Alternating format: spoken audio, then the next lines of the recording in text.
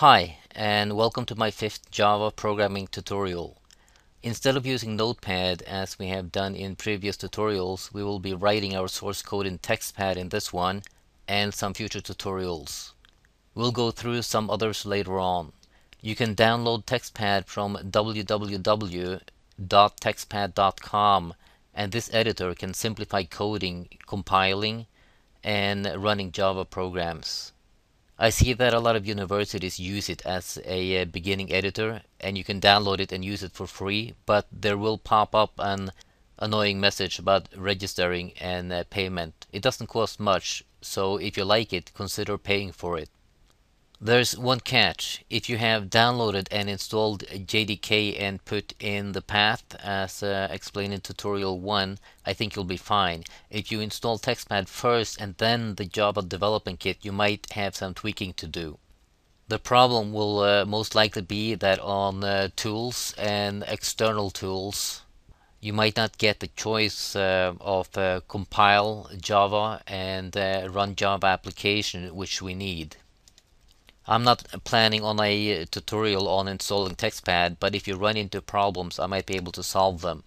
Just so it is mentioned, you can still use Notepad or another more suitable editor to follow this example.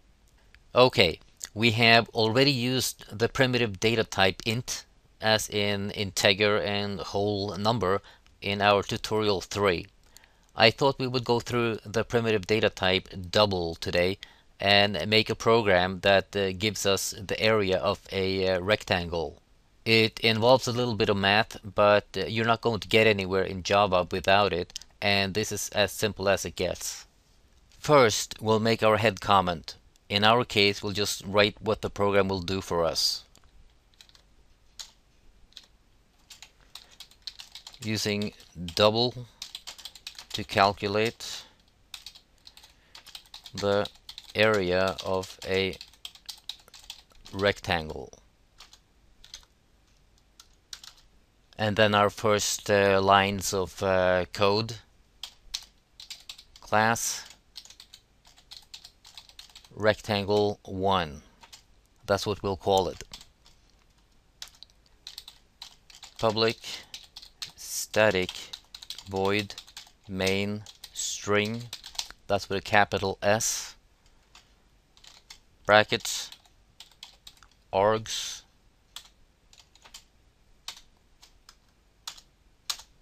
like that. This we've covered earlier, but before we write too much source code, let's save it. File, save as, and we'll call it exactly the same thing as our class, rectangle 1, and save it as a Java type.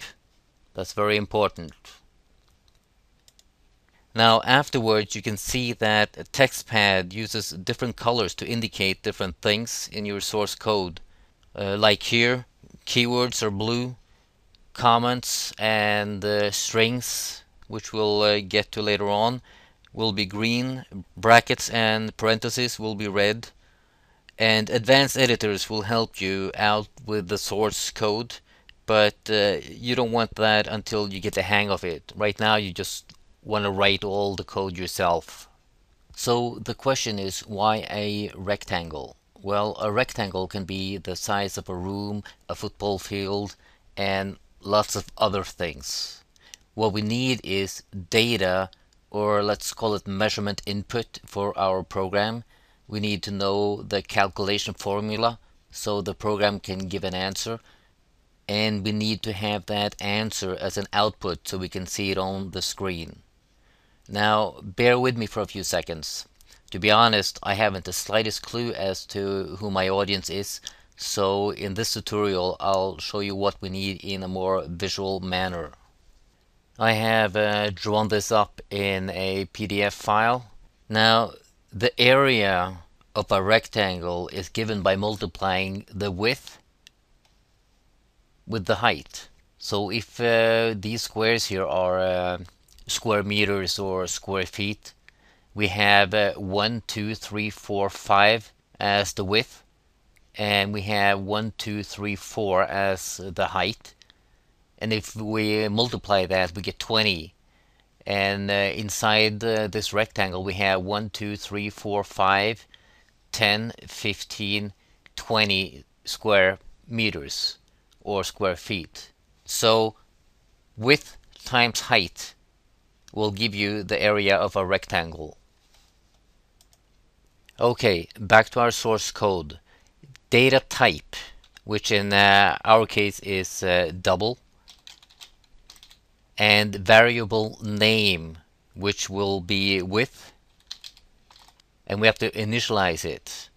We have to know the width of our rectangle equals, let's say, 5.0. And in Java, we do not use comma. It's not 5, 0, it's 5 period or 5.0. And then we end it with a semicolon. And then we have the height.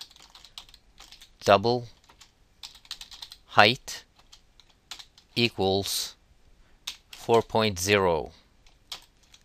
Now we have the width and we have the height, and we need to multiply them. Double area equals width times height. And that's our calculation formula.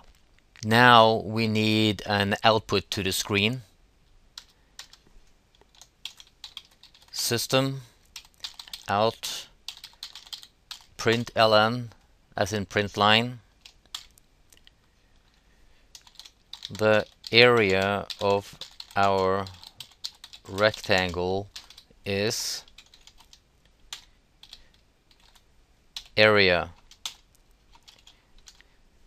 Let's call it square meters,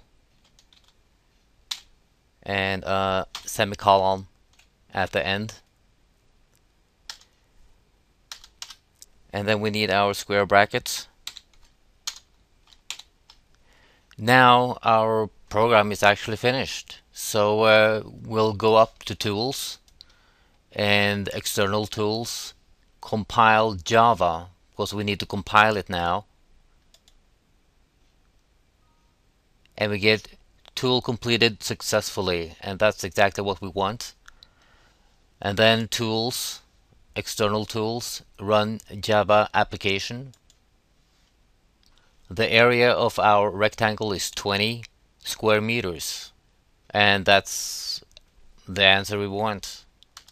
Now, the reason we're using double for decimal numbers instead of int for whole numbers is because even though our rectangle is 20 square meters, it is seldom we are going to come out to exactly so and so many meters.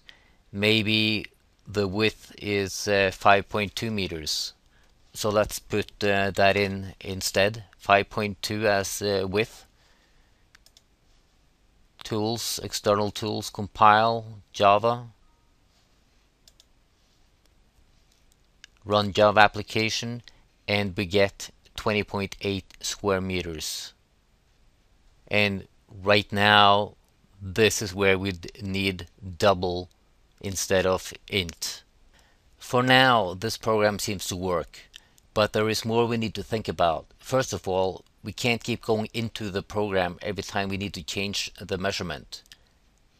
We want a pop-up box where the measurements are entered and changed without going into the program. And we also need to be aware of wrong measurements. For example, let's say width is minus 5.0. If we now take compile